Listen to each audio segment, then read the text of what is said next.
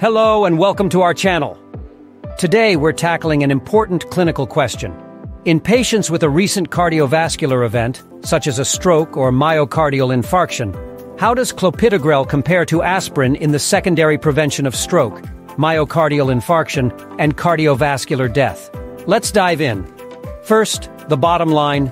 Clopidogrel has been shown to reduce cardiovascular outcomes more effectively than aspirin when used as secondary prevention among patients with a prior stroke or myocardial infarction. Prior studies demonstrated that both aspirin and ticlopidine independently reduce the risk of stroke, myocardial infarction, and cardiovascular death, with ticlopidine having a slight advantage. The CAPRI trial aimed to evaluate whether clopidogrel, a drug similar to ticlopidine, would compare favorably to aspirin using similar outcome measures. Let's take a closer look at the design of the CAPRI trial. This was a multi-center, double-blind, parallel group randomized controlled trial. It included 19,185 patients, with 9,599 on clopidogrel and 9,586 on aspirin. Enrollment was from March 1992 to February 1995, with a mean follow-up of 1.9 years. The trial aimed to provide robust data on the efficacy and safety of clopidogrel compared to aspirin. Who were the patients included in this study? Patients with recent cardiovascular events like ischemic stroke, myocardial infarction, or symptomatic peripheral arterial disease were enrolled. Specific inclusion and exclusion criteria ensured appropriate patient selection, making the results applicable to a broad range of patients with similar conditions. Interventions in the CAPRI trial included patients being randomized to either clopidogrel 75 mg daily or aspirin 325 mg daily. Regular follow-ups were conducted to monitor their progress and assess the outcomes. This rigorous approach ensured that the data collected was both reliable and relevant to clinical practice.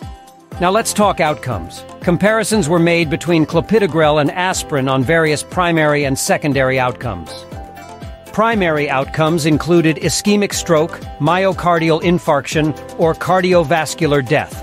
Secondary outcomes included ischemic stroke, myocardial infarction, amputation, or cardiovascular death, among others. In the CAPRI trial, clopidogrel reduced the risk of cardiovascular events by 9% compared to aspirin without an increase in bleeding events. Adverse events were also a key consideration. The study found the following differences between the two drugs. Rash and diarrhea were more common with clopidogrel, while gastrointestinal complaints and bleeding were more common with aspirin. These findings are crucial for clinicians when considering the overall safety profile of these medications. Every study has its criticisms. For CAPRI, one major point of contention was the use of composite primary endpoints. While some argue that these may not be statistically rigorous, they are of great importance from a patient perspective, encompassing all efficacy endpoints rather than a single event type.